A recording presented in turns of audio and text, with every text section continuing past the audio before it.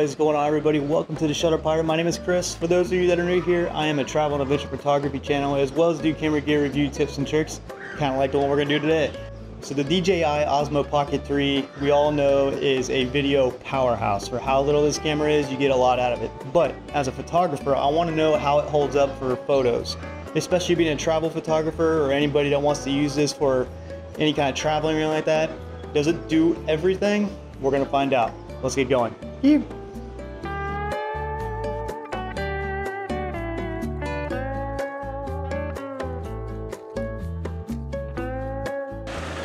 Alright, so my first composition, I'm going to try this. Try to get a long exposure of this waterfall. These, I don't know what they are, mermaids or something like that. Not mermaids, I don't know. And this waterfall. So let's see how it holds up with a long exposure.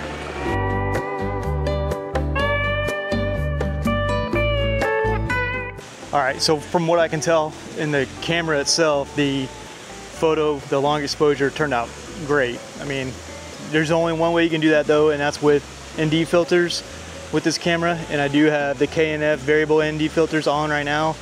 I'll put a link down in the description down below if you guys are interested in, but if you're gonna get a long exposure, especially during a day like this, you're gonna have to have ND filters. But let me go ahead and flip the camera around and show you guys my next composition. Another waterfall with a wedding chapel. And this is absolutely stunning. Just so you guys know, I'm in Hawaii right now. I'm at the Hilton Hawaiian Village.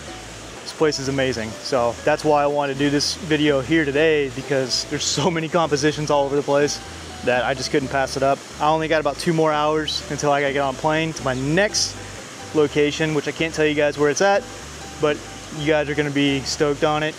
Go ahead, like, subscribe, follow, because you're not gonna wanna miss these videos coming up. Let me turn the camera around. So this is the wedding chapel at the Hilton Hawaiian Village. I'm gonna go ahead and try to do another long exposure, but I think it's a little bit too bright where I'm at right now. If not, I'll find another composition. Let's do the photo. Yeah, it's still one of these wedding chairs for some stability.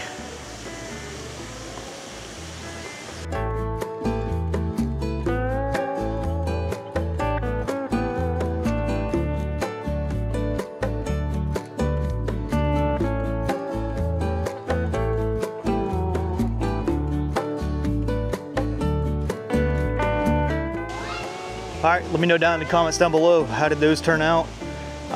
This camera just continues to blow my mind. The ease of use, everything from panorama to slow motion to everything. This camera is amazing. Right off the bat, I can tell you it's perfect for traveling. That's exactly what I bought it for. So let's go find more compositions. Got a couple hours left.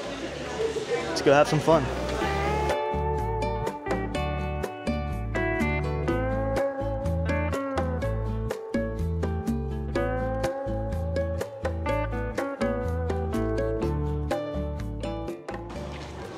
All right, so we have a couple photos of close-up subjects. Let's go ahead and do a wider angle.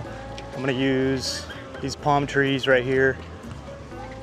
And there's Diamond Head in the background right there.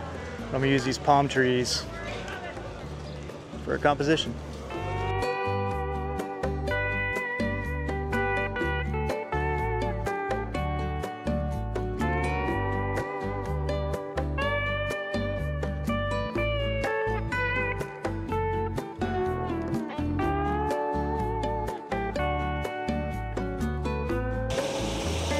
All right, gonna try out one more long exposure.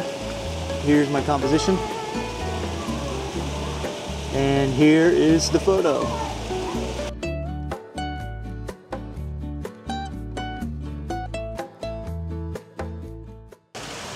These guys quack me up. Nah. So I got this really cool statue. The legs are a little beat up, but I'm gonna use these flowers for a foreground. And here we go. I'm gonna do horizontal and vertical on this one.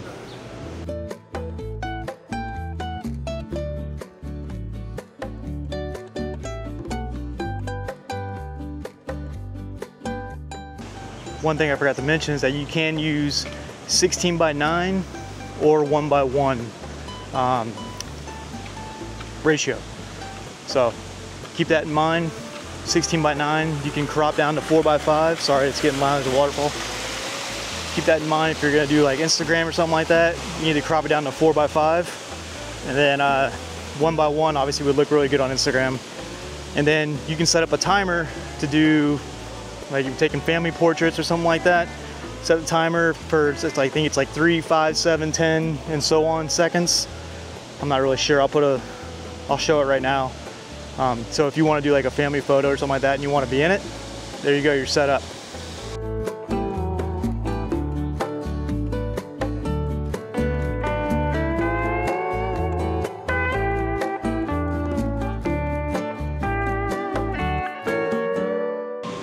All right, folks, it's gonna be a shorter video today. I apologize, but we got time for one more photo. I want to find like a flower, a plumera, something like that, and see how it does with close up. So one more photo, I'll let you guys go. Please like, follow, subscribe, and thank you guys for watching. You would think being in Hawaii, flowers would be easy to come by. We got these little guys right here, but I want to use something a little bit bigger, a little bit more dynamic or pronounced. You know what, let's use these guys that we used earlier. You get the pink, the red, and the white. It should make for a cool photo.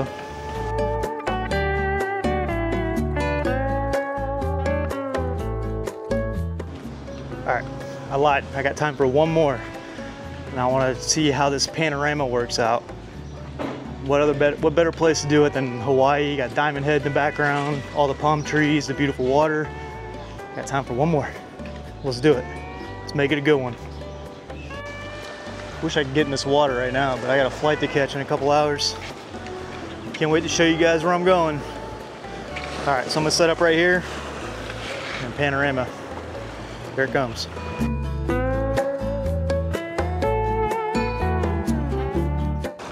All right, gotta say, not impressed with the panorama. From what I can tell on the camera, after I get in post, I might change my mind. But I wanna show you guys one more composition. You guys that are photographers know you can't stop once you start taking photos. But this pier with this color water looks really cool right now. So I'm gonna go ahead and take a 1:1 aspect ratio as well as a 16:9. Here comes the photos right now.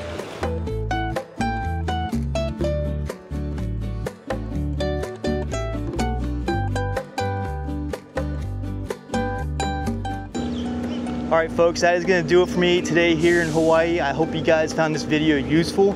If you did, please hit the like button. It really does help the algorithm out. I gotta say, this camera just continues to blow my mind. I haven't seen the photos yet. I've only seen them on my phone using the Mimo app as well as on the camera itself. So I'm excited to edit them and see how they turn out. Let me know in the comments down below, what was your favorite photo? What do you guys think of using it as a regular still photo camera? And would you guys pick one of these up for the photos or as a travel camera? There will be a link in the description down below for the camera itself, as well as the ND filters. Like I said, if you're gonna be doing long exposure, it is a necessity unless it's at nighttime. But it also helps with the time lapse as well. But I hope you guys enjoyed this. Stand by for some really good videos coming soon. I got a lot of good ideas, especially on my next trip where I'm going in just a couple hours. And I hope you guys are excited. I'll see you guys next time. Mahalo. Aloha. Pew.